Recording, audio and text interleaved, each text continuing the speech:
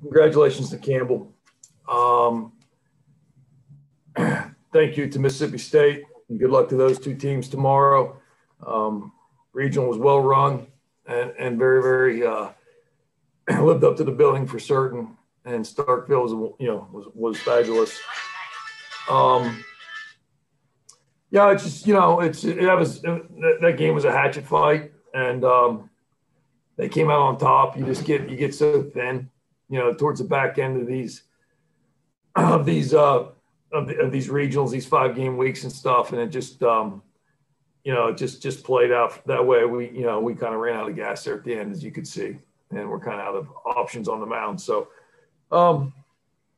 just so thankful to our group. Just thankful. Thank you to our seniors. I'm so happy to be able to get through the year and complete the year for our 5th-year guys who came back to make them whole again. And then obviously the way we played was a very, very special ending to that, and to make it to win the A-10 championship and be a 2 seed. Not only one thing we always talked about when the shutdown happened in 2020. We know they wanted to come back, but we wanted to continue to move the program forward. And we just didn't want to come back. We wanted to continue to make gains in the program. And that's always been, kind of our thought process. And I think we did that. We didn't, after all this, we didn't go backwards. We actually propelled the program forward. And that just is about our kids and our assistants and support staff and administration. So, I'm not even sure I have my head around everything that we accomplished, and just very, very proud, very proud. This year, this was tough. I mean, congratulations goes out to every coach in the country whose team got their team together, kept their team together, and had the opportunity to play baseball games. I mean, that's what I'll remember. I mean, that's to think about where we were in September to where we are now is dang gone. That was tough, and so very rewarding though. And so that's the thing I'll take back is just the resolve of these young people. It's unbelievable. I don't want to stop coaching these seniors.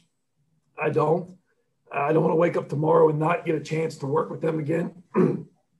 But at the same time, what you've seen over the last 16 months, I'm pretty happy to be sending them out to the world, because the world needs them, because they are good dudes and they are good men. And that's what I'll take most out of it.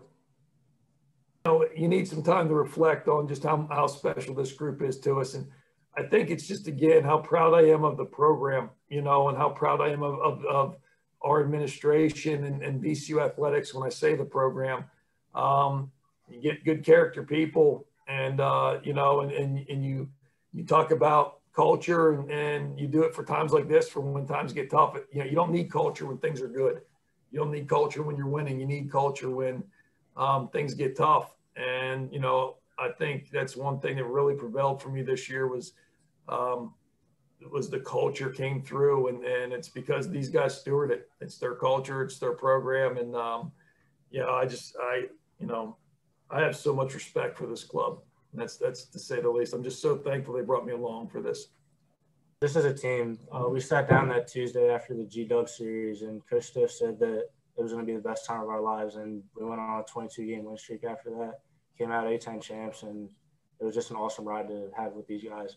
And they're my best friends, and I love them forever, and I wouldn't trade it for the world.